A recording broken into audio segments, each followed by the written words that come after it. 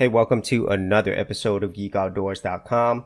If you've been on my channel for a while, you know that the main distro that I use 99% of the time is Linux Mint.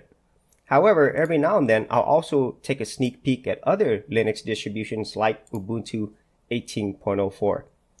Now, every now and then, a lot of the people who actually watch my channel, they do use Linux, and they do use a different variety of Linux distributions or versions. And so the one that keeps coming up all the time, specifically because of a viewer, Rose, thank you so much for pointing this out, is MX Linux. And so I thought I'd give it a shot and just to take a look at it today. I'm not really familiar with this at all, but the main consistent thing that I hear is that this is easy to use, it's stable, and so those are things that I like. And it's also, as far as I know, it is Debian based. Okay, so that's similar to what Ubuntu is based upon Debian, and Linux Mint is based upon Ubuntu. So they're all Debian based at the end. And so whenever you come to the website, you could go to the download directly link and just download from whatever region that you're close to, choose the different version that you want, and that's it. And whenever you download it, the actual file itself, it's about 1.3 gigs. So it's not too large. And also, I always do recommend that if you wanted to help support the people who develop this, be sure to go to their contribute tab and help them out there. So let's go ahead and get started with this. Now, I might not be going through every single step, and so I might actually speed up some of it because I didn't want to take too long. And so I'm going to actually show you how I install it, but like I said, I might speed that up. Okay, so let's go ahead and do this. And I'm doing all of this through Oracle VirtualBox Manager. That is my preferred choice. And so I'm going to go ahead and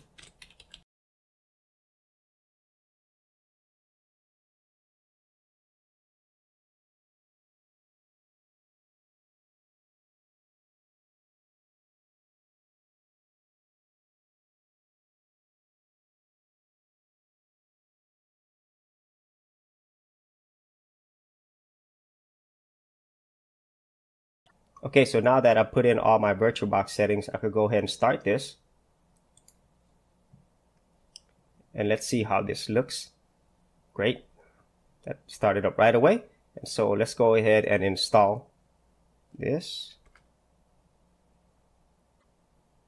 Okay. All right, great. Let me go ahead and make this widescreen, or as wide as I could get. Okay. Wow. Wow, that looks nice. That came up really quick. So what is this? Stable with amazing tools. Okay. So that's cool. So let's go ahead and go to the installer.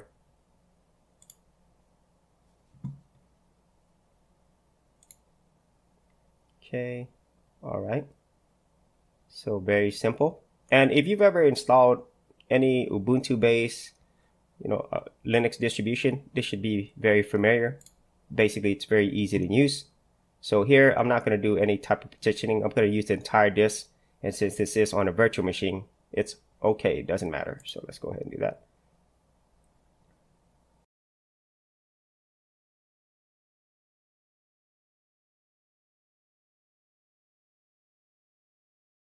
Wow, so that was a really quick and easy install. So that's probably one of the simplest that I've used. So once that's done, you're going to go ahead and select the boot method. So let's go ahead and do that. Select grub. Since this isn't a virtual machine, I don't really care too much about what I do on the partition. Okay, so let's go ahead and name your computer MX Linux Pro. Yes. Okay, default username, MX Linux. Default password. Now here's where it's a little bit different. You will have to put in a root password as well. Okay, pretty much Ubuntu, they don't let you do that. And also Linux Mint as well. So, but you do have to put this here. I'm going to just put auto login.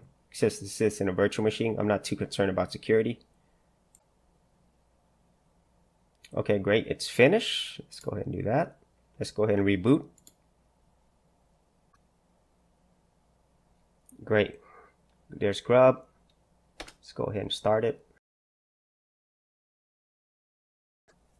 All right. We have MX Linux now, so let's go ahead and make this full screen. And so I've never used MX Linux before, and I really have not gone through any other tutorials or manuals, and so this is fresh. I'm brand new to this, okay? So a lot of this I might be fumbling around, but it looks very familiar in terms of, you know, I'm used to Linux Mint, so this isn't too far away from that. So that is a welcome dialog, and let's move around this real quick. So as you can see, the panel is on the left. So things that are already installed, obviously a browser. It's already pre-installed. And then let's look around here. That is your home folder. Okay. And then what is this right there? This is for, a Synaptic Package Manager. Okay. So that's like the old school way of installing programs. So for people who are brand new to Linux, this might be intimidating, but this is how, especially in the whole Ubuntu Debian world, this is what people use to actually install programs. But now we have their, your repos and app stores, basically. What is that? I'm not sure what that is. Okay. What is this one right here? That's your networking. That's your sound, volume. This is computer. Not sure what computer does. Okay. What does this one do? Mount and unmount. Okay. And this is, okay. So that is your menu. And so it does take a little while to get used to. Not too long though. I mean, it's just the fact that things are on the left. Okay, so here's settings. Let me go through. Let me see what programs are actually pre-installed already. Okay, so let's start with accessories. So you have archive manager. There's a theme manager. I'll probably get into that a little bit later. Okay. Okay, that is your login window. Clock onboard. Okay. Password. Take a screenshot. Great. There's a task manager. CD burning application. Okay, those are accessories. Let's go to games. Solitaire. Space shooter. Okay. Cool. At least they're putting some really simple and easy games. That was unexpected. Graphics. All right. GIMP is already here. G-Scan for PDF. LibreOffice Draw. Simple Scan. Nomax Image Viewer. Okay. Internet. Firefox. GNOME PPP, HexChat, Thunderbird Mail, transmission, okay. Multimedia, great. We already have an audio mixer. I know, probably show you that later, but that's great too. That's already built in. CD Ripper for people who still have optical medium. So this is like a FM radio streams. I haven't used this before. MP3 players, great. This is for your video camera if you have a webcam. This is great that it has this post audio volume control. At least for Linux Mint, I have to download this separately. Okay, browse and search videos from YouTube. I've never used that before. SMTube. That's interesting. VOC media player and XF burn, another DVD CD burning application. So this one's to rip audio tracks, and this one's actually a burning application. Look at MX tools. These are all related to MX.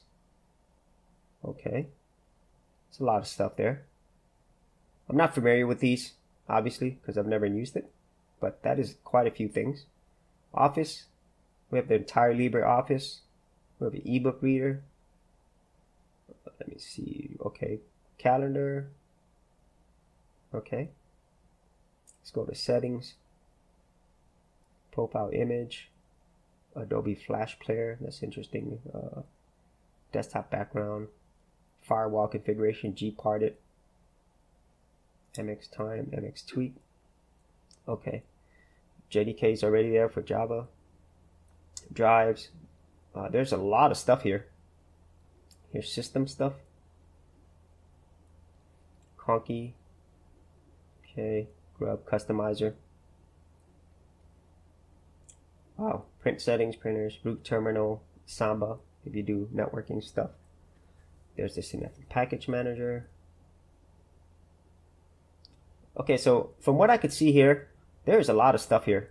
And that's great, because that's the one thing that I absolutely love about Linux Mint, is that it gives you everything you need.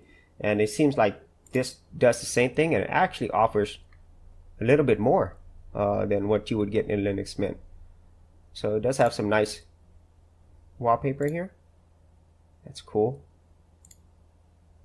Okay, great. And it's fast. I will say that MX Linux is it's really fast. You know, I'd say it's probably even faster than Linux Mint so far. You know, at least what I'm testing right now. Okay, so I'm gonna leave it here for now. Let's go a little bit further on this. And so this is like different, but also familiar. Okay, so if you have used Linux Mint or Ubuntu, then this will be very familiar to you. And so the learning curve doesn't seem like it's going to be that high. So let's look at this Conky theme manager. So, okay, so themes. Yeah. So I like the fact that they did have this here, but it's not. Wow, that's cool. So let me try that. Okay, let's preview that. Okay, so how do I install that? It's not actually the most user-friendly here, because even here, okay, so I'm not going to do that for now, but that's kind of confusing in my opinion. Okay. So task manager, okay.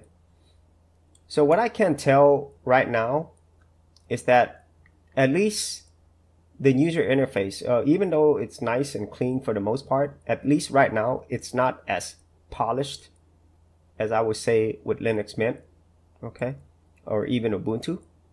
Not to say that it looks bad, it just doesn't look as polished, okay. So what's other things? MX Tools, great.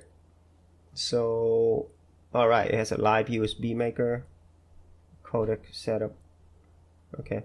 One thing I will say though is that these settings, they're kind of, there's like multiple areas of settings. Okay, so there's, you know, unlike Linux Mint where everything's all in one place, this is kind of spread out in many different areas. Okay, and so if you are new to Linux, then if you started with this, even though it's not too difficult, if you've never used Linux before, this can get kind of confusing. Okay, but obviously if you start with MX Linux, then this might not be too difficult.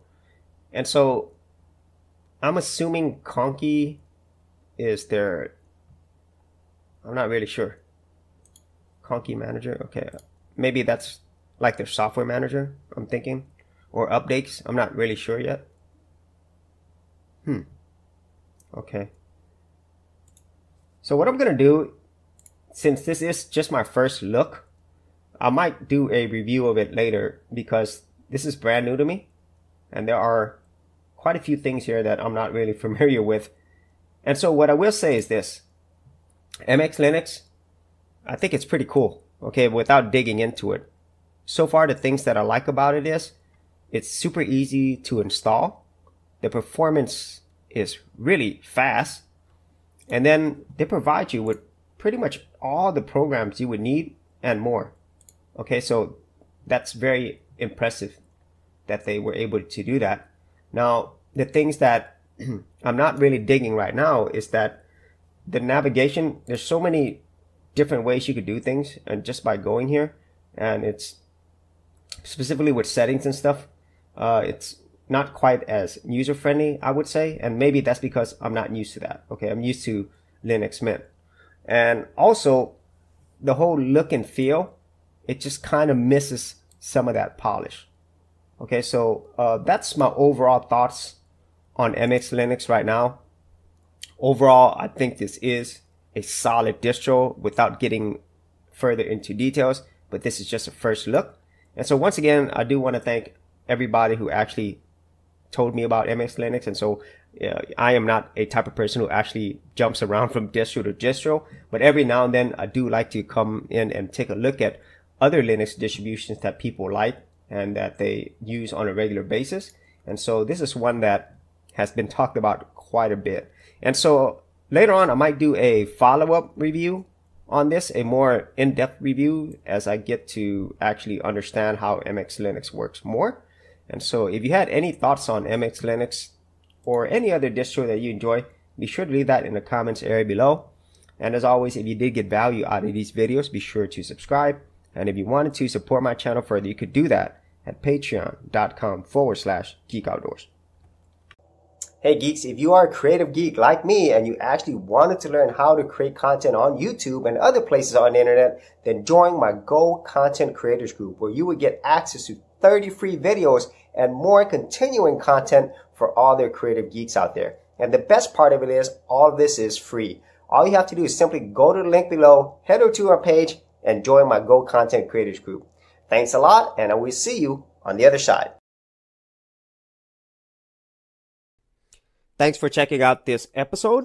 And as always, if you like these videos, be sure to click on the subscribe button. And for full written content, audio content, and additional geek stuff, head over to geekoutdoors.com. And I'll see you outdoors on the very next episode.